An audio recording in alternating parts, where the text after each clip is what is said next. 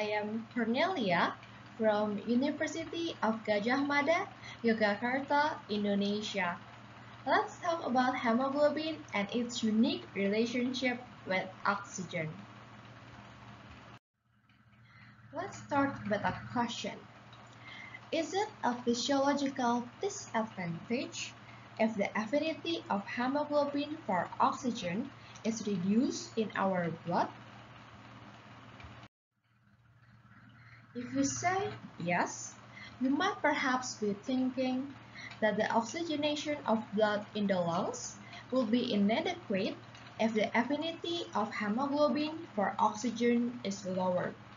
However, at the normal partial pressure of oxygen, or PO2, in arterial blood of about 100 mmHg, the hemoglobin-oxygen saturation is close to 100%.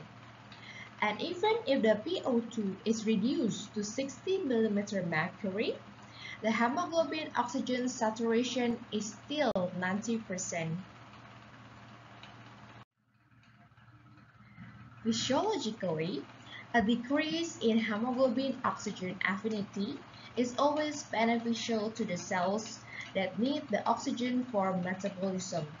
From the perspective of the cells, the affinity reduction means more unloading or dissociation of oxygen from hemoglobin will take place.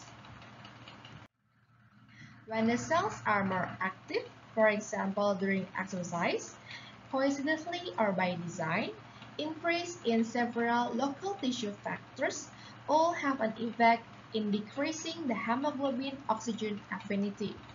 The active cells can thus physiologically extract more oxygen from the hemoglobin in the capillary blood. The three major local factors during exercise that promote unloading of oxygen from hemoglobin to the cells are an increase in temperature, increase in tissue carbon dioxide, an increase in hydrogen ion concentration, or lower tissue pH. To sum up, a decrease in hemoglobin-oxygen affinity means for the cells a better dissociation or unloading of oxygen from hemoglobin to the cells. Thank you.